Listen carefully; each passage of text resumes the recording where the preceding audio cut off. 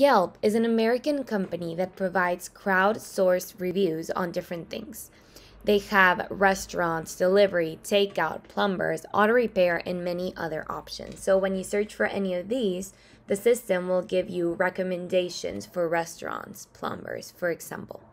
We decided we wanted to integrate Yelp into one of our IDX add-ons, and we created Yelp Business Integration. I'm going to show you how this works. So you can create a Yelp business widget out of a saved link or out of an address. Here is one of our clients using Yelp. So what they did is they created these cities. I'm going to click on Seneca, for example.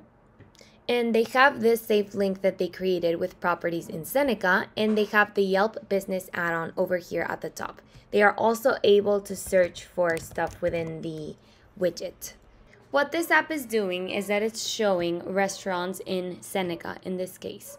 And this is useful for when people are browsing through cities and they want to see the properties in the city and also get restaurant recommendations as well. So I'm going to show you how this was created. So the first thing they did was they went on their IDX Broker dashboard and they created a saved link. This is in design, website, and saved links. So here are all the saved links that they've created, and here is the Seneca. So they just added in the properties they wanted to show over here with a map on the side as a results page. Then they went over to the Yelp Business Integration and they clicked on Saved Link Results, and they selected the saved link from here and they clicked on Get Code Snippet. You're able to copy this code, and I'm going to run it here on JS Fiddle for you to see how it would look. And it shows this widget over here, which is the same one we're seeing at the top. For now, the Yelp Business Integration app is only for restaurants. We're working on adding other types of businesses, but for now you can add and recommend restaurants for the people that go on your site. So they grabbed the code, they made sure it worked, and then they went on the Seneca saved link. They clicked on Edit Preferences. And over here at the bottom, there's a subheader section. They pasted the code here. As you can see, it's the same one we see here. And they clicked on Save. And what happens is the widget shows up here at the top of the saved link.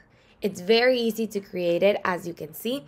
And if you don't want to create a saved link, you can also create the business integration app from an address. If you type in an address, you can also get a code snippet of restaurants nearby that address and add it in on your site.